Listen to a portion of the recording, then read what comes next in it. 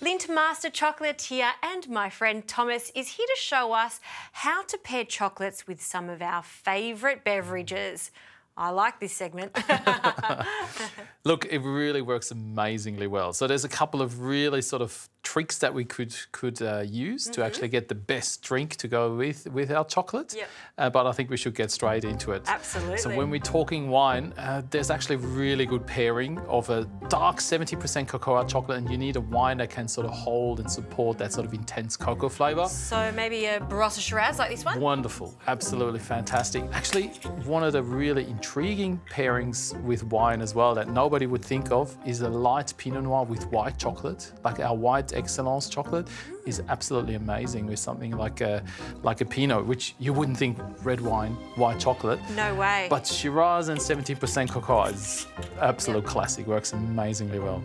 All right, well, there's one for you. Thank you. And so what's the best way of tasting? Do you have the wine first and then the chocolate, or the other way around? I'm the chocolatier, so Yes. I normally go chocolate first, but we've done this with like wineries before as well, and they of course go on the wine first. So really the best way is give the wine a sniff and then go to chocolate. Okay, chocolate. So you still have your wine in the nose. And by the way, like your nose is actually far more complex than what your palate is. So you pick all that up, let that melt, and then... this is a good job, isn't it? It is a very good job. Shiraz and chocolate.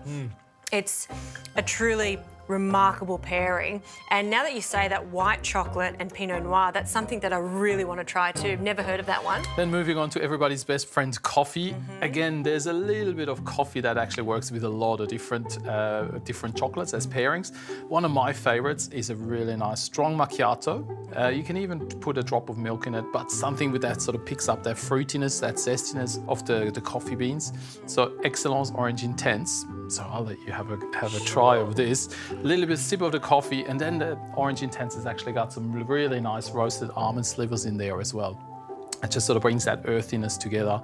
Works fantastically well with just a bit of that chocolate.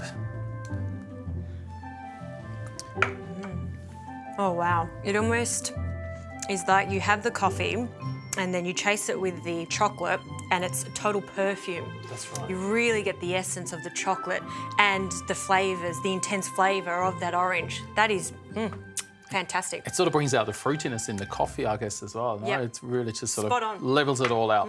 Tea is also a really nice pairing, and this is sort of where we could almost go into milk chocolate territory. Okay. Maybe try a bit of Excellence Extra Creamy with an Earl Grey tea. Right. But again, like if you go something stronger in tea, like a green tea with those grassy notes, you could almost sort of upgrade to something like a 70% Excellence, which could carry that as well. There we go. And Earl Grey tea has a really lovely floral flavour to it. That's right. And even especially if you put a drop of milk in, like a lot of people enjoy tea with a bit of milk, that really sort of cleans up that sort of caramel kind of flavour that you have in the milk chocolate as well. Thomas, at the moment I have this habit of having dark chocolate with a green tea. Is that a good match? Oh, absolutely perfect, because that green tea is nice and strong, has got sort of grassy notes to it as well. That works really well with something like a dark chocolate. Fantastic. Thomas, I've learnt a lot today about the pairing with our favourite drinks, but to be honest, my favourite would have to be Shiraz and dark chocolate. Chin chin. Salute.